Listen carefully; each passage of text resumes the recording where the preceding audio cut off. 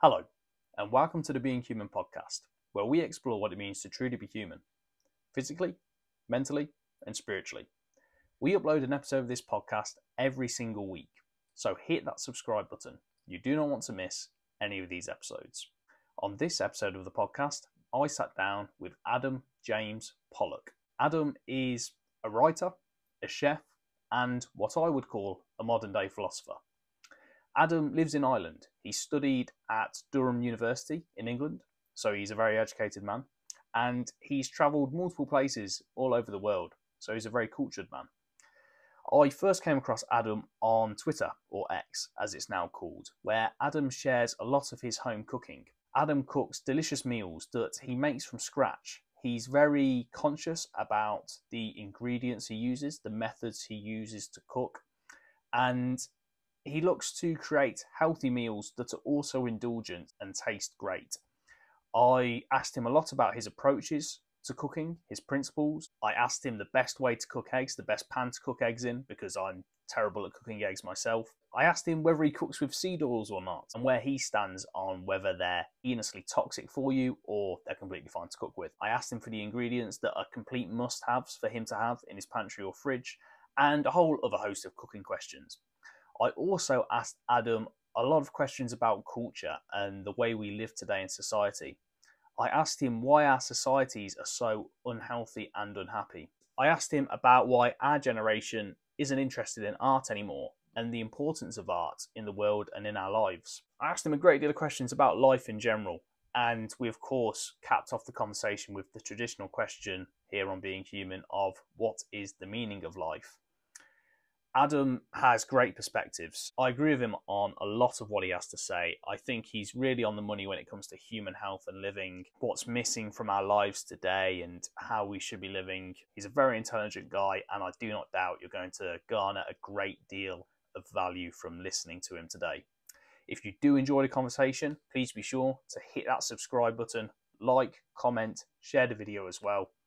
Thank you for watching, thank you for listening, and thank you for supporting Being Human. Why do most people's home cooking suck? People never learn in the first place. It's not as easy as just, put a thing on the heat and then eat it. Like, that'll work, but it's the same with every sort of hobby or interest. The Dunning-Kruger effect is like in full swing with it. You think you know everything as soon as you've started, and the more often you do it, you realize, actually, hold on, there's a whole science around this. Like, it takes a lot of time and a lot of effort to actually get to a good level. People just don't really have the time or the effort or know where to start. When did you start cooking? Was it something you were brought up with or something you chose to develop later on in life? Yeah, no, I definitely wasn't brought up with good food. Sort of the usual things that people eat in Ireland and in the UK, like roast dinners, chili con carne, spag bol, all this sort of thing. That's like my childhood food, nothing extraordinary. I got more into it at university because we were hosting and attending like dinner parties quite often, and it was always a bit embarrassing if you would go around to someone's with all your friends for dinner and they just don't know how to cook. And I found myself in that position once or twice, and I was like, okay, I should actually make an effort. I should look into this and have like one or two things that I can make for a lot of people that, are okay. I think it started with like a roast, because that's lots of small bits that are easy to do. It's just like a time management thing. And then I think lasagna or bolognese or something. Things that there's lots of documentation about that's easy to follow and pretty hard to go wrong with. But yeah, I finished uni just as COVID was starting, so it sort of upended life a bit. Moved back to Northern Ireland, and then, I was stuck in the house all day, didn't have a job lined up or anything at this point, so I thought, I'll save myself from eating bad food all the time and just sort of learn how to do this, and cooked my own meals every day. Still do, like 90% of the time. So yeah, lots and lots of time. Where did you go to university, and what were you studying to be going to dinner parties? I was at Durham University, Northeast England. Oh, okay. I didn't know that. I did business and management, so not the most social of degrees. Didn't really speak to many people on my course. Wasn't very like academically intense, but it's a collegiate university, the same as like Oxford or Cambridge or everything. So you're in a social setting with like 100 to 250 people, depending on what your college is. Eat all your meals together. You know, I had a roommate in my first year, so it sort of encourages you once you leave the halls after the first year to sort of have that relationship. You know, you're used to eating with people, you're used to, you know, spending most of your life with them. So they just sort of evolved from that. Yeah, Durham is a prestigious university. I mean, behind Oxford and Cambridge, it's maybe the third best university in the country, so that makes a lot of sense. Conversely, I went to De Montfort University in Leicester, which is a former polytechnic. So there weren't many, and I studied law. So even studying law there weren't many dinner parties. Yeah, I'm sure. Not for me because I stayed at home, but it was a lot of. I imagine the students there were doing baked beans on toast and that kind of cuisine. Oh, there was still a lot of that. It wasn't dinner parties every night, but yeah, jars of pesto were the savior for a while. So you actually kind of came into cooking fairly recently then, if it was just coming up to COVID, so about 4 years ago. Yeah. From watching, consuming all your content on Twitter, you've reached a point where, well, from my layman's perspective, you're quite an advanced cook, a very good cook. Obviously, I haven't had the pleasure. Thanks. But just from a look standpoint and how you speak about it, you definitely come across as though you know what you're talking about and that you make delicious meals. What principles do you use across the board when it comes to your cooking? What philosophies almost do you apply in terms of health, but then also as well the methods to get the best taste out of foods? Yeah, so the one that I'm trying to do, I'll start with the first point about health and ingredients and that sort of thing. I fell into a bit of a rut probably last year with just sticking to what I know best. Like, I know how to do like pasta meals with whatever sort of ingredient, just following the same basic recipe, but it gets a bit repetitive. That's the thing with home cooking, and that's why I think it's quite a lot of people off is boredom and repetition. It gets to a stage where you're not necessarily cooking for fun. It's more like meal prepping in a way. So I've sort of tried to change that this year with every week. I don't really do like New Year's resolutions, but I suppose it's kind of like that. Every week when we do the shopping, I'll pick an ingredient that I don't usually cook with, and then I'll try and figure out how to incorporate that into meals, you know. So I'll just do looking at other recipes, figuring out what I already know, and trying to incorporate that into it. And it's not always like exotic ingredients or anything. It's just things that I personally don't eat much of, like tender stem broccoli. Not something I usually eat, but I bought that recently. Cavolo Nero kale. Use it in some things, don't really eat it in much, so I thought I'd figure out how to get that. Like red cabbage. Pretty things that you can get like everywhere, but you know, the grocery stores are full of ingredients that most people just walk past. So it's a case of these things exist. Some people buy them sometimes. That's why they're in the shops. So they must be okay. Just lift one, figure out what to do with it after the fact. That's sort of where I'm at as far as ingredients go and figuring out what to make at the minute.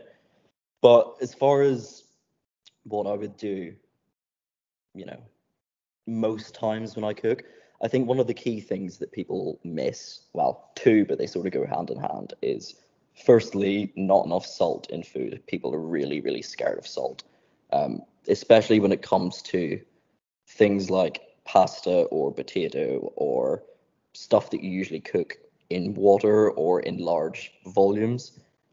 People still just add like little pinches of salt because we all grew up hearing, you know, salt is really bad for you, and it can be. But if you're boiling, you know, 5 liters of water to cook your pasta in, and you want the pasta to taste like a little bit of salt, you need to put a lot more in because it's the volume of water that you're salting, and then that transfers to the pasta. So it's a case of ratios with that sort of thing. And that goes hand in hand with the thing that most people miss quite a lot. I've seen this with experienced home cooks all the time. People don't taste food as they go along cooking. That's the only reason you know if it's going to turn out well is if you taste at various stages throughout it. Because if something's gone wrong at the very first step, you know, if you're like frying onions to make a bolognese and you've like burnt them a little bit, but you don't taste it, that's burnt flavor is going to carry on up until the final product, and it's going to ruin it no matter what. But if you taste it and you find out, actually, these aren't really that good, you can start again. You've lost maybe 5 or 10 minutes, but it saves the meal. So. Yeah, I think they're two excellent points. I've got I would say, a good base understanding of nutrition through my own research, and salt is massively misunderstood. People demonize salt and think it's the cause of high blood pressure, which downstream it can be. Yeah. But a big part of it is that people are consuming a lot of salt and are not consuming enough of the other minerals to balance it out and have a balanced, comprehensive mineral profile. And as well, they're consuming so many processed sugars, vegetable oils, these kinds of things, which mess up their metabolism and metabolic functioning so much that then, yes, if you do have lots of salt, it can end up causing high blood pressure and issues with the kidneys. But ultimately, those kinds of things are a problem with salt retention rather than salt consumption. If your body's functioning properly, it'll be able to take in the sodium that it needs and then filter out any excess sodium. And I like that point as well about tasting cooking as you go along. That's something I definitely do not do myself. And why don't we do it? Because we see chefs all the time. You see Gordon Ramsay or, you know, Jamie Oliver. Obviously, they're two quite different chefs. But you always see the chefs tasting food as they go along. So I suppose that is a good top tip that we could implement if we do want our food to taste better. Obviously, you've already talked a bit about the ingredients that you use. I wanted to ask you 2 questions, and I'll ask them together. Your top 5 meals at the moment that you like to cook, and the 5 must-have ingredients for you to have in your pantry or fridge. Okay. Top 5 meals. That's an interesting one.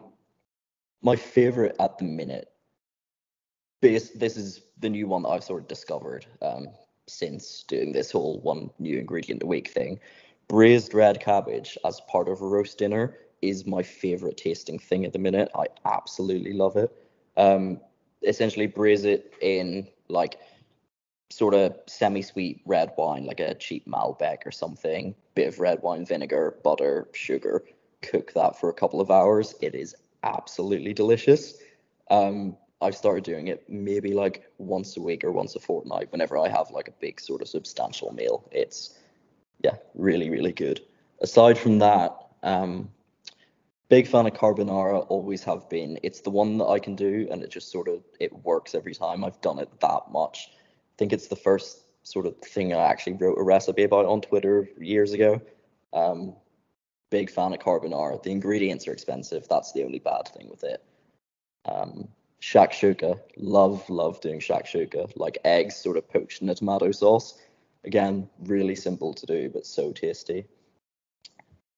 What else would there be?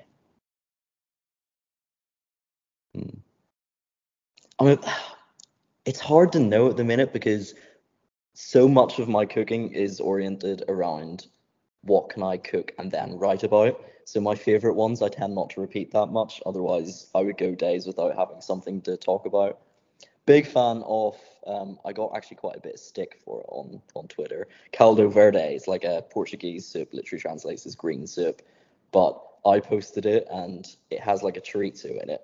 And the spices from the chorizo leached into the soup. So that, combined with the filter I put on the thing, made it look more like browny red than green.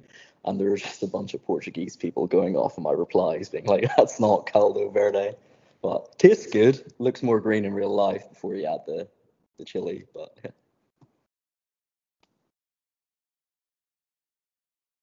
Yeah, no, I'm a big fan of all of those. And as someone that's consumed your content on Twitter for a couple of years now, the carbonara especially has been a big, I'd say, repeat offender, not an offender at all.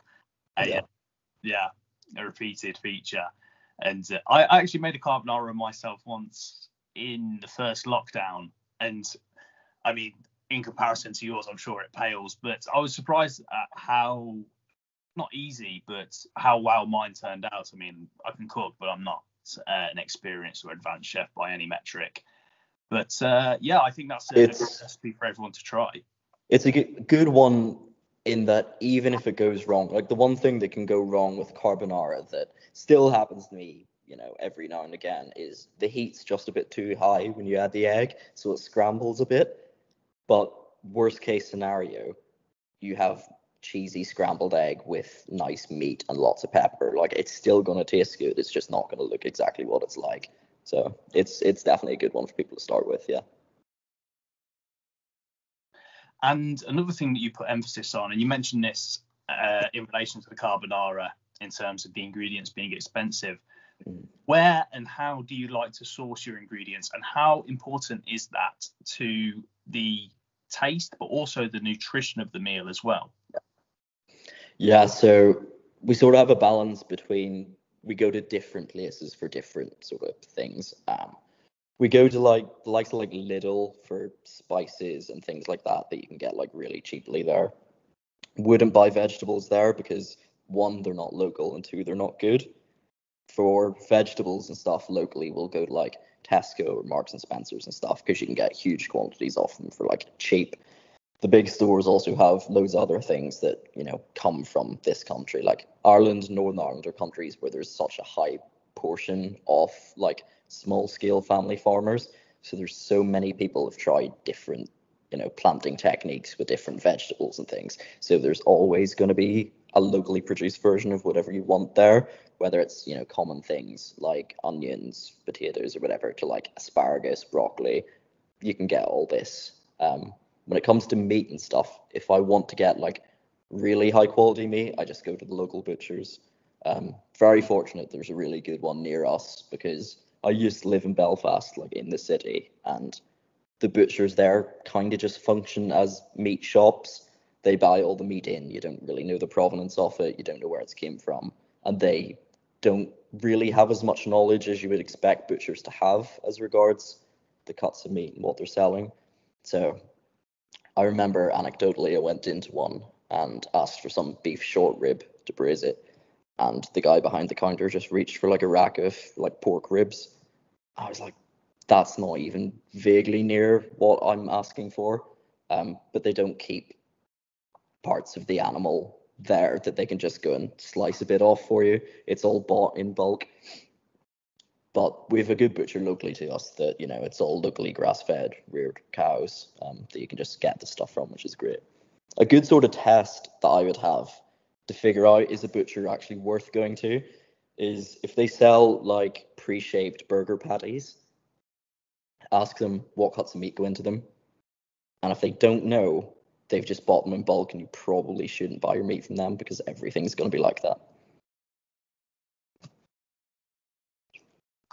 Yeah, that's a really good tip. I like that one. I'm really blessed to have a farm shop literally right around the corner from me that raises all of its own cows, pigs, chickens. They're all the chickens are pasture raised, so the eggs are pasture raised. The cows are grass fed. These are things that some people think don't have a big impact. For me, I think have a massive impact on the taste, but on the nutritional quality as well. I think the science is out there for it from what I've seen. And yeah, I'm a big believer in the quality of the food will dictate the quality of the meal and the quality of your health as a result of that.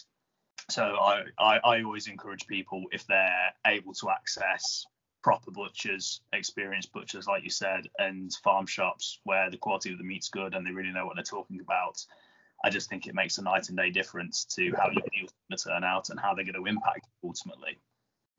Yeah, and obviously it does come with a price premium if you're paying for higher quality stuff, but it is one that, if you're sort of aiming for health and it's something that you're just looking into, by the time you cut out all the processed foods that you've already been buying and stuff, once you've already stocked up on, the spices, the herbs, all this, pantry staples and that sort of thing, you're not going to be spending that much.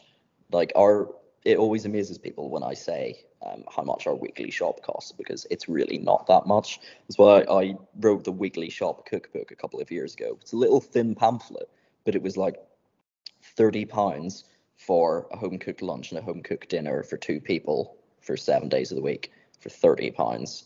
And I shared it. I share the receipt in the thing, and I posted it on Twitter to promote it, and everyone just accuses you of lying because there's such a disconnect. People are like, well, I we're a family of 3 and we spend like £150 a week in Tesco's. I'm like, what are you buying? Like, look into that, plan your meals ahead, figure out what you actually need to make those, and everything else, you could reduce it. Yeah, that's another good point. Obviously, when you buy quality ingredients, they cost more. No one can deny that. A grass-fed steak from your local butcher or your local farm shop is going to cost more than a steak from Tesco. But when you cut out going through the McDonald's drive-through 2 days a week and another meal that's pretty unhealthy for you and it's pretty mediocre, you stop going out for that, or you stop ordering that takeaway, it balances out, and you've got a much healthier meal, a meal that's much more fulfilling, not only because it tastes great, hopefully, if it's turned out well, but you've cooked it yourself, and there's something very fulfilling to that. I suppose, talk to me about that. What kind of fulfillment do you get from cooking your own food as opposed to ordering in, going out to eat, which has its own special place and benefit, of course. But talk to me about that. Yeah, I think for me now it's slightly skewed because obviously there's like a sort of financial element to it where in my head there's like the little gratification that comes with a financial incentive for continuing to do this. So it's kind of up to the stakes a little bit for me where, every time I cook, a little bit of my brain's going like, the money is going to come back into this when I share it, when I promote the books and that sort of thing. But even before I'd written the book, you feel better about yourself having made food yourself. Even if it's not like a healthy meal, you still feel like you're eating healthier because you don't have to like drive somewhere, queue up and get your food, sit down in there with lots of like screaming kids and bring it back home, sit on the sofa in front of the TV and eat that. Like, it feels like more of an actual process that gets you involved, with where your food came from, what ingredients you're using. Like, you feel much more connected to it as a thing. And along with that, I always sort of encouraging like sit at the table and don't be on your phones whenever you're eating. I think it's very, very important especially if you have like a partner or a family or something, it's really, really important not to just zone out when it comes to eating. Like, think about what you're eating and spend that time, because firstly, things taste better when you think about them. And secondly, it's good to connect over something. Like, food is great at bringing people together. That's why I first started cooking in the first place. And it's a shame that people are losing out on that. Definitely. And I'm guilty of that. My brother calls it the double dopamine, sitting down in front of the TV with how do I describe it? An indulgent meal and watching his favourite Netflix series. He says to me, like, stop doing it. Stop binging on the double dopamine. Just sit down and enjoy your meal. And the thing is, when if someone gifts me, like my friend last year gifted me a really nice cut of steak for my birthday.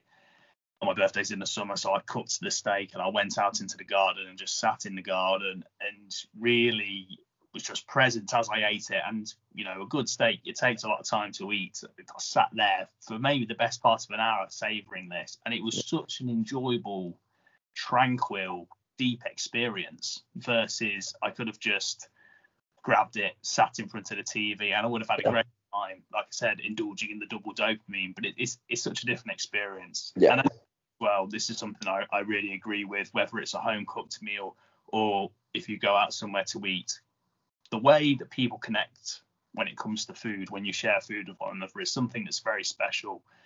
And to me, it makes perfect sense, because the best part of the day, before societal living, before any kind of technology or advancement in humanity, the best part of our day as hunter-gatherers would be building that campfire, cooking a meal around it together, and then sharing it together around that campfire. So there's something incredibly special about that. And I think it was a reward initially. Like, you were rewarding yourself at the end of the day of actually like being able to secure your food for the day. So I still think there's a part of us that's linked to that in a way that it sort of fuels our, reward system, and we feel gratified, both like in terms of satiety, like you feel full, but also you feel quite happy that you've achieved something. Definitely.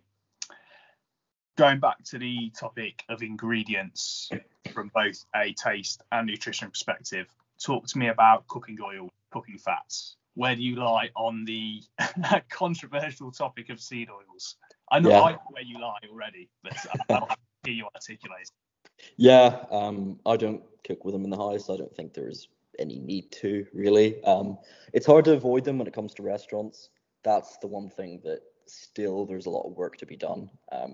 You can change it depending on what restaurants you go to. Like whenever we go out to eat, we go to this like really nice Neapolitan pizza chain in our country, because I know how proper Neapolitan pizza is made, and you don't really need oil in it. So that's one way that you can, avoid it and stuff. But if you're going to, proper like actual restaurants, they will be using it. That's just something that you have to accept. But you can mitigate that a lot when it comes to the house. People love saying that, you can only like fry in seed oils or vegetable oils or whatever, but it's just not really true. And you can hit people with the science and whatever about it, but the only reason or the only time they'll actually listen to you is if they try it and it works and you end up with a nice meal at the end of it. Like when it comes to like deep frying or like frying chicken or anything like that, you still don't even need to do it. Like I know it's going to be more expensive again. It comes to the premium for like higher ingredients and things, but you can fry things in other oils. It's just going to cost more. But there's smarter ways around it. You can use less oil if you use a different shaped pan. If you use like a small circumference pan that's taller, you can fit a bit of chicken into it with using less oil than if you had like a big pan and filled it up a bit and dropped the chicken into it. It's going to cook differently again because, it depends on the surface area that's in touch with things, but there are ways around it. It's definitely not an ingredient that you need to have or use in the house. Yeah, again, for me, like I said, I've delved into the science on it. The problem with nutritional sciences and the way that studies are published and brought to us is that there's a study for everything. So I understand that people say, oh, well, there's just as many studies that say, seed oils are healthy for you as unhealthy.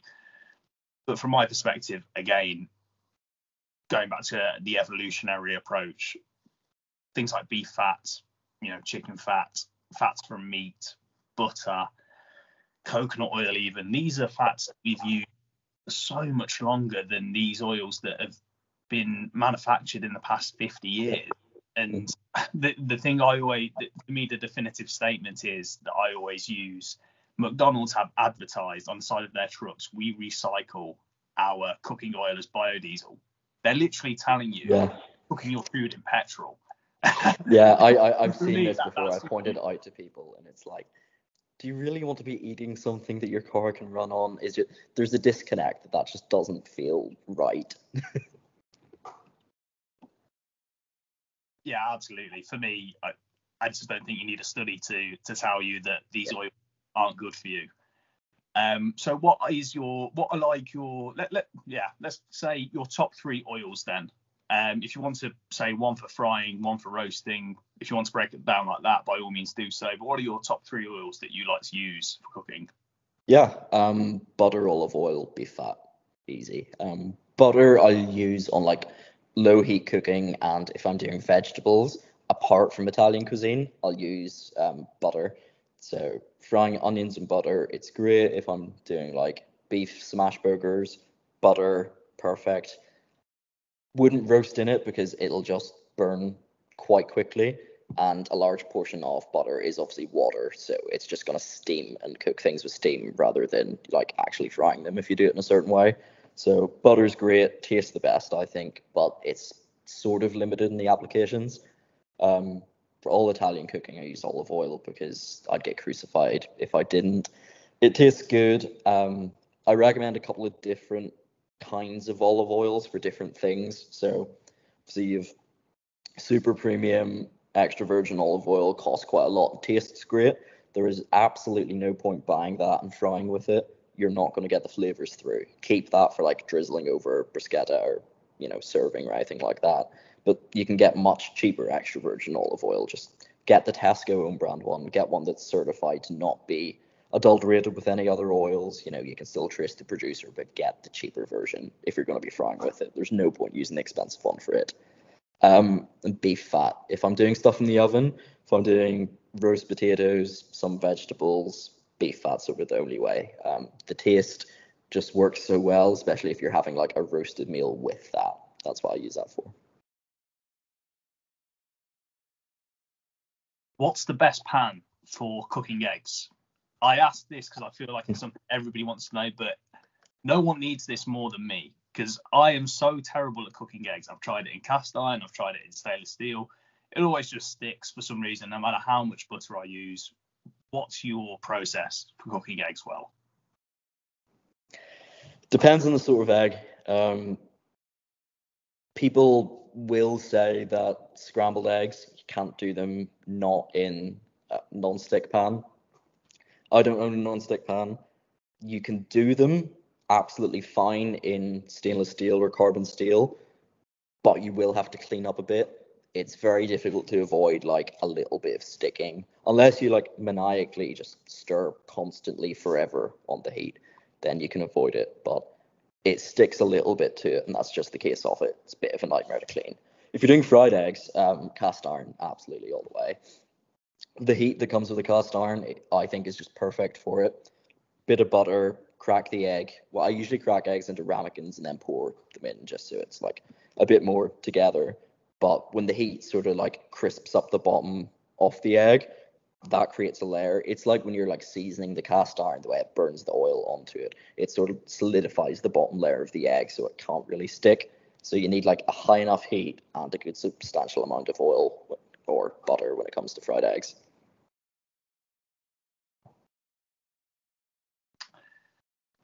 I want to transition now a bit more into, when I say the health side of things, we obviously talked about health, but in a more holistic sense.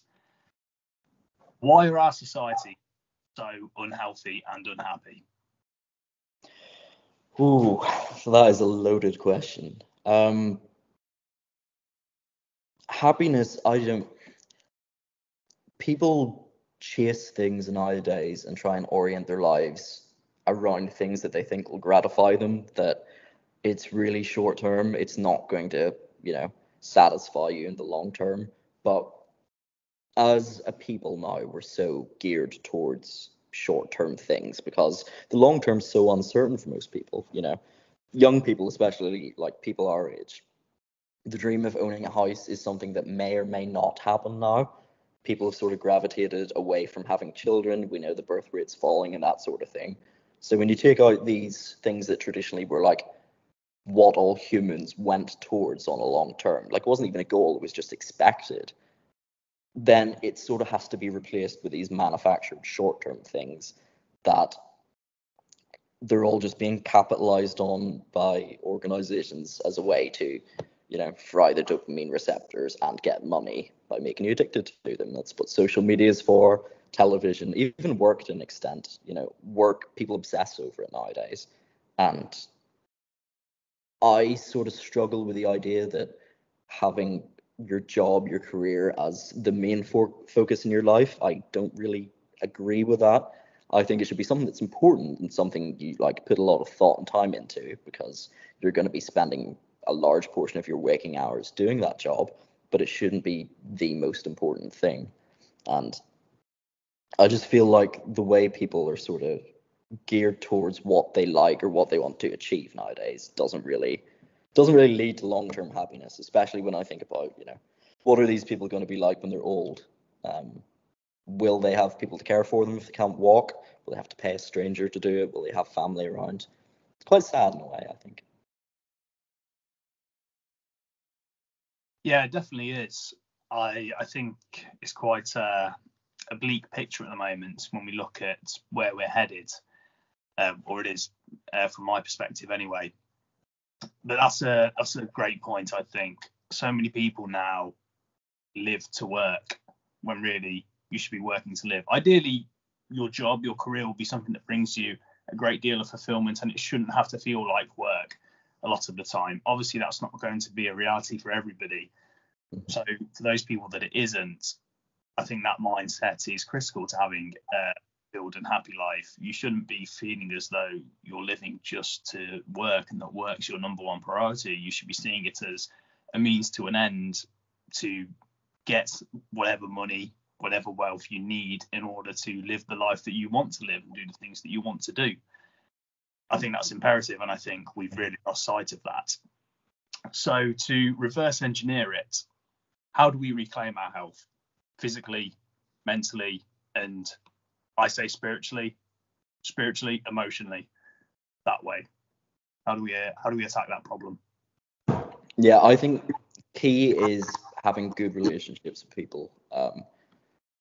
People will say nowadays, they have lots of friends and stuff.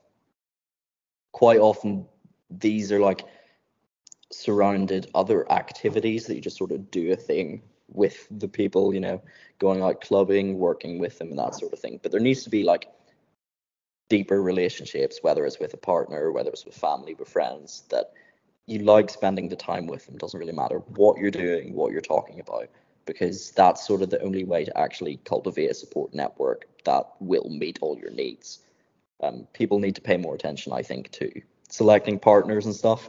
Don't go about it willy-nilly. Actually understand what your long-term goals are. Try and match these with someone else, and if they don't overlap, it's a waste of time, really. So I think people are the key sort of before health in that way.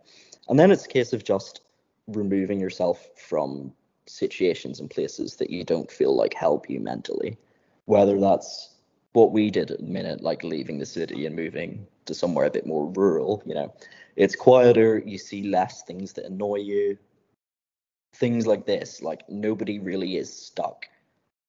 People have to say, oh, I live here because my work's here. Well, you can change both of those things. People will be like, oh, I can't, I have commitments here, my family's here. There's ways around it. There's ways that you can do things. I still work in the city. I have to go there 4 or 5 days a week usually.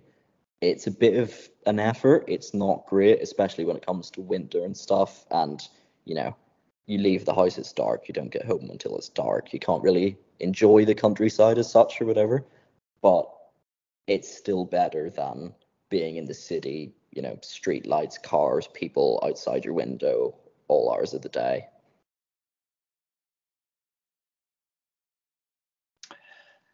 Yeah, before we started recording, we're actually talking about city living and our experiences living in cities. And from my perspective, again, it's night and day.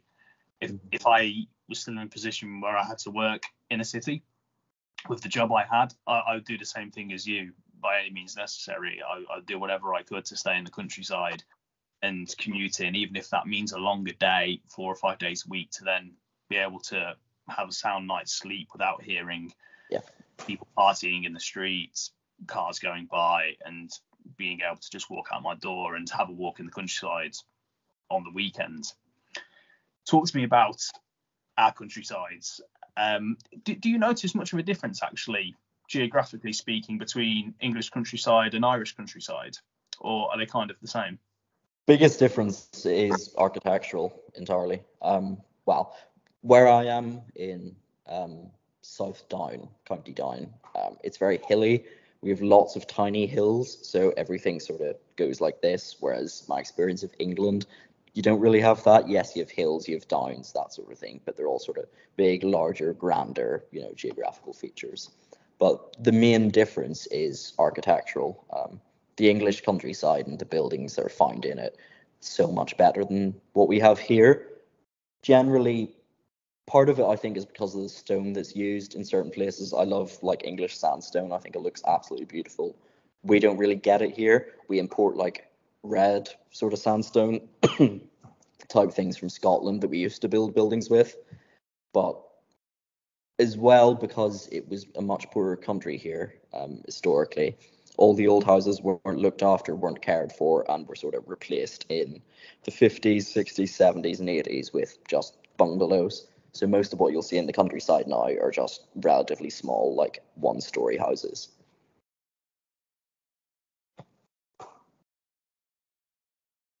That's really interesting. I've never actually been to Ireland, as in Southern Ireland or Northern Ireland myself.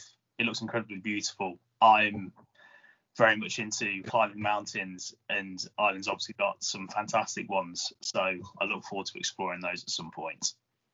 Yeah, absolutely. Wicklow's beautiful. Wicklow's a good place.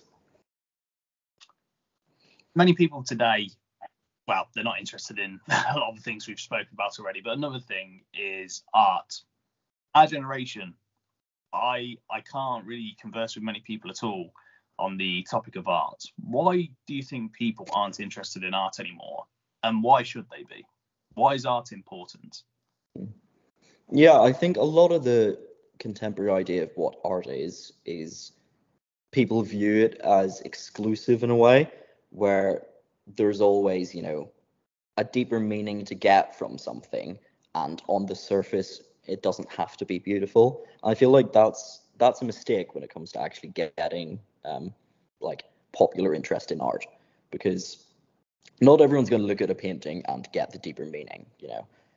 That's all well and good if you sort of know what to look for, or you're good at interpreting your surroundings or art or that sort of thing.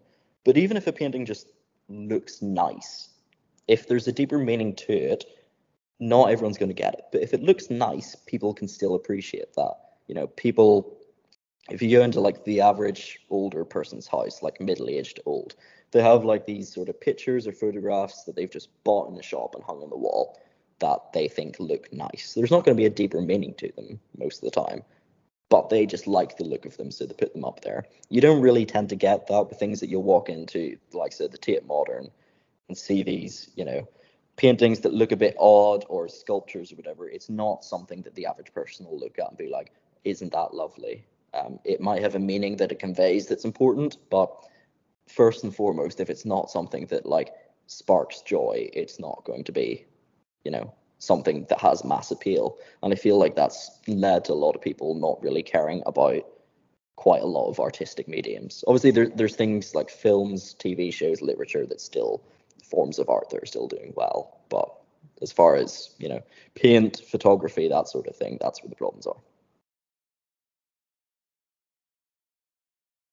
Yeah, I think that's maybe the reason why, actually, in terms of the reference to cinema, films, TV, maybe that's why people aren't interested in more traditional forms of art anymore, because they've been replaced with these forms of art that are just able to grab our attention and keep our attention much more easily. They're just engineered to be able to grasp our attention, and that attention span's just getting shorter and shorter and almost more passive.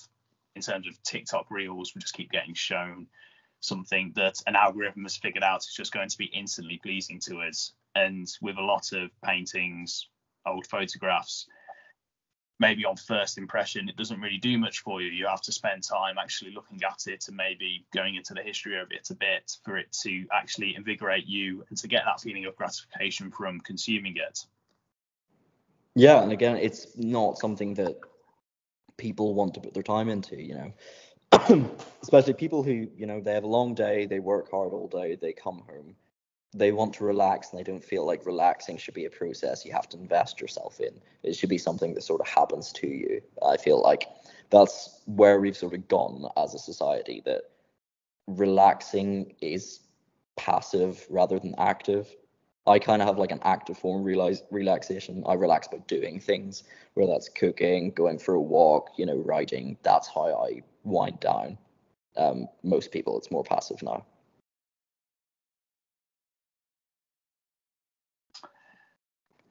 What do you find writing does for you? What kind of things do you like to write about, and what benefit do you gain from it? Yeah, clarity of thought, and more often than not makes me, well, first learn something new, but realize I don't know as much as I initially thought. It's kind of like a form of, I don't want to say like humility, but sort of grounding myself in that I've only ever written about things when I'll read something, whether it's, about cooking or anything else I've written about art, the countryside, architecture, whatever.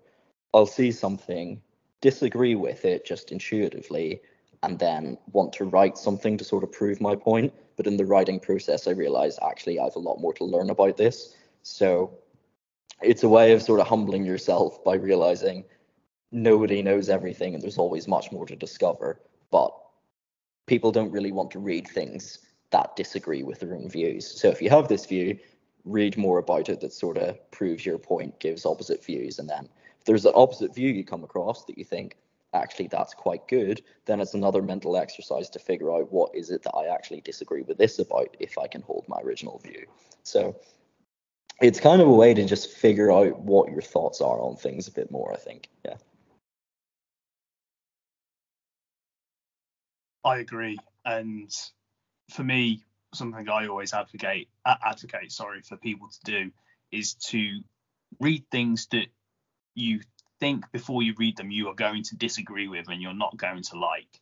Because I think if we always read and consume media that is instantly appealing to us again, not to say that we're not going to gain benefit from it, but if you're unaware that you're heading down the wrong path, or a path that's maybe not as beneficial as you think it is, a path that's not as truthful as you think it is, then all you're going to end up doing is confirming over again this bias, which ultimately isn't leading you where you need to go. So I think it's always important to have those checks in place. And for me, reading things that I disagree with or think I'm going to disagree with is one of them. And I think that's another one as well. Write. I would recommend everyone write, even if they don't publish their writing. You of course don't need to. Just journaling each day brings you so much clarity of mind. And I definitely experienced the same thing as well, where I might be so consolidated in my idea of something and I start writing about it, and then it actually opens up another door that I never thought about. I'm like, oh, actually, I could think about it this way. I could think about it this way. And it does just bring you a lot of clarity of mind. And if anybody kind of feels as though they don't know what their internal constitution is, my recommendation would be, obviously, yes, you need to read more so you have that knowledge in order to form your constitution, but a constitution needs to be written as well, I think. So that's a big part of why writing is so important to me. Mm-hmm. Apart from the English constitution. Yes, yeah, and that's an excellent point, actually. Yes. Yeah. As a law student previously, Yeah, the English constitution is one of the few constitutions in the world that isn't written, and again, that has its pros and cons. Its main pro being flexibility, and its con being that flexibility again, it has benefits and its weaknesses. But yeah, not to say that you need to write down your constitution and keep it solidified. I think it should always be evolving as we evolve.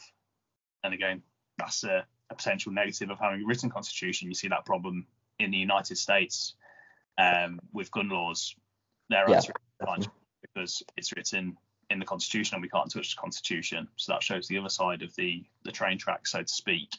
Yeah. Well, that's one of the reasons why I love Twitter as a medium, definitely the best social media, is because it's a written medium and you put your thoughts onto it. But if you see it as a way of using, the general public or the audience as devil's advocate at challenging you in your thoughts, it's a great way to sort of force self-improvement upon yourself, because you're constantly having to justify yourself.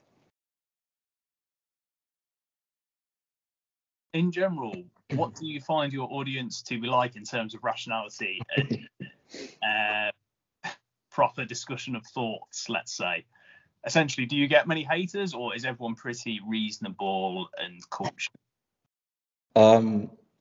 There's I don't even know if you consider them haters or what, but there's quite a lot of insane people in the world, and they just love riling people up. And I get that. I'll post the odd inflammatory thing because I think it's funny, but I don't know what the ratios would be. There's definitely a good 20% of people who engage with me who are actually just interested in learning more.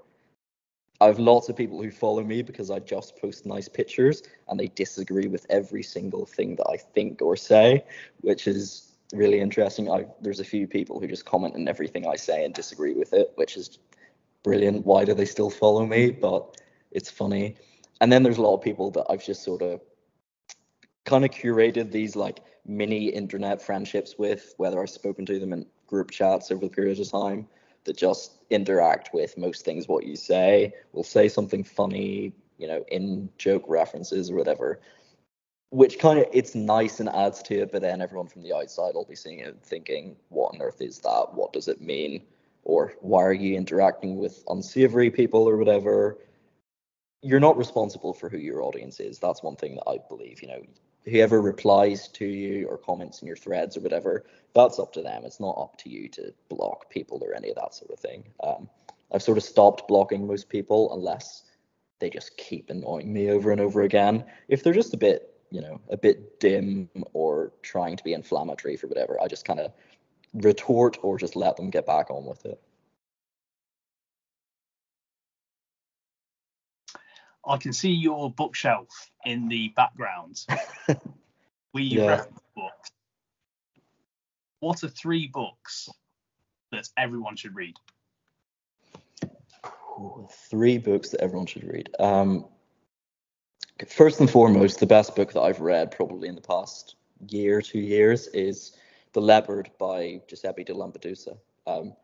Absolutely fantastic, kind of based on real things, and especially pertinent as regards what recently happened with Lampedusa, the Italian island, recently, as far as immigration and things go. Definitely want to look into. Very pertinent read, very interesting. What else would there be? Another one I'm a big fan of is The Glass Bead Game by Hermann Hesse. Really interesting. If you sort of view yourself as someone who likes a wide range of topics, always wanting to develop, you know, self-improvement, such a big thing nowadays, it's almost imperative, I would say, to kind of read this and think about it and figure out if you're actually working towards anything in particular. Do you have a goal with it, or are you just doing it for the sake of it because you want to like reach the highest level in your life that's possible or whatever? And is there really lead to happiness? It's a great book for trying to actually figure out what the meaning of that is. And one other book, what would I pick? It would have to be some form of travel literature, because that's sort of my favorite thing to read. The likes of Rory Stewart's The Places in Between, or Heinrich Hauer's 7 Years in Tibet, Wilfred Thester's Arabian Sands. Any one of those I'd recommend people reading. It's sort of any of these things which are about people interacting with cultures that they've never really come across, people they've never come across that don't have anything in common with them on the surface. It's great to realize that at a deeper level, you can interact with people. They will, more often than not, show you a form of kindness if you present yourself to them openly. And sort of older travel literature is a good way of doing that. Rory Stewart's Places in Between is a great, probably the best example of that in a modern setting. It's sort of Afghanistan within the past couple of decades. So yeah, I saw that in your, I think it was in your Instagram bio, world champion glass bead gameplay, yeah. things to that effect. And I was like, that's interesting. I've never heard of a glass bead game before. So where it's from. Yeah. So yeah, I'll obviously note all of those down and add them to the reading list, because I haven't read any of those, but I'm particularly intrigued by the glass bead game. In reference to travel, then, you're from Ireland, studied in England at Durham University. Other than that, how much have you travelled around and experienced other cultures? And would you ever live anywhere other than Ireland? Cool. Yeah. I've been to probably 20-ish countries, maybe a few more. I don't really know. Yeah, been quite a few places. Been India, Morocco, quite a lot of Europe, Scandinavia, United States. I'm going to Finland. I'm going to Estonia this month in a couple of weeks' time. I love going places. I love experiencing things that you can't really get anywhere. I especially like going for like longer things that aren't necessarily just like a holiday. So before I started university, I spent 2 months in Italy, just living in the north of Italy with a family I'd never met before, under the guise of teaching their children English for like a couple hours of the day. But it was very much you can go and do your own thing for most of the time. And I spent a few months in India, sort of part of it was working in like wildlife rehabilitation and that sort of thing. Large part of it was just sort of traveling around the north of India, going to various stuff. And it's great to see how the world develops in different ways, depending on, the culture of the people that live there, the religions, what their beliefs are, the government. Really, really fascinating. Would I live anywhere else? Probably not.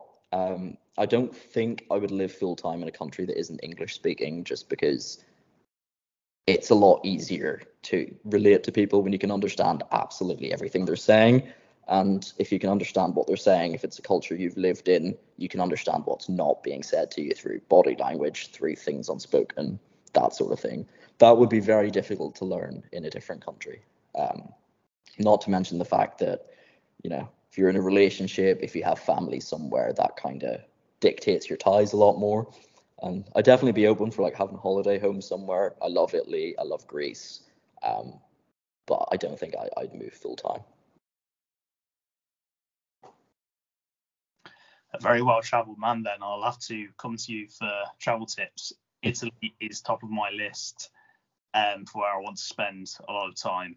So yeah, I'll have to ask you. We're going back in May. Going in May for a week to Como again, where I used to live. So that'll be a nice like revisit kind of thing. Oh, beautiful. I'm sure we pick up some more cooking tips as well. Hopefully. So a final question. Two questions to finish, and they're both linked, I suppose. You post a lot of photos on Twitter with the caption, "I must live a certain way." And I feel as though I know what you mean by that. But what is this way? What is this way that you must live? Consciously. Basically just being aware of everything you're doing and where it comes from. That's sort of it. All the stuff we have in the house is all, I have a rule where like don't use plastic in anything. So in this room I'm sitting in, there's nothing really that's made of plastic apart from, well, my AirPods case. But I like being surrounded by actual materials. I feel like that sort of grounds you to the place you are, who made them, allows you to connect with people a lot more. Homemade food, everything that's just more human in a way. Whether it's what you consume digitally or food-wise, what you sit on, where you are, the people you hang around with, I think it should be, handmade or natural or authentic in a way. Again, I completely agree with that. And I love that one-word answer that you used to start it off, consciously. I think that's so important. And I think it's especially pertinent to how we live today. Because I think the way the world works, we're so busy, we've got so much thrown at our minds, thrown in our faces, that we've switched off. And who can blame us for all that we have to deal with, all that we're presented with? It's almost as though the only way to live within society and stay sane is to live unconsciously, switch off, go onto autopilot. But I think, and this has really been a running theme of this conversation we've had today, removing yourself from that is a healthy way to live, so you can reclaim conscious living. So I completely agree with you on that point. And then as a final question off of the back of that, what then is the meaning of life to you? Which I know is a big existential question. But yeah, please answer it. It's kind of easier for me. I'm a Christian, so the meaning of life is just be good until the next one, essentially. Treat people how you'd like to be treated and take care of things. If you view the world as like a big project that everyone before you has contributed to, you think of people who have left a mark politically, in literature, in architecture, the built environment, whatever. I view it as minimize the negative impact you can have on that. like you're just the caretaker of it for whoever's going to come after you. So I think if you're irreligious, that's sort of the way to go for it. You know, see everything you do as a project, see the world as a project, and try and leave it in a better state than you found it.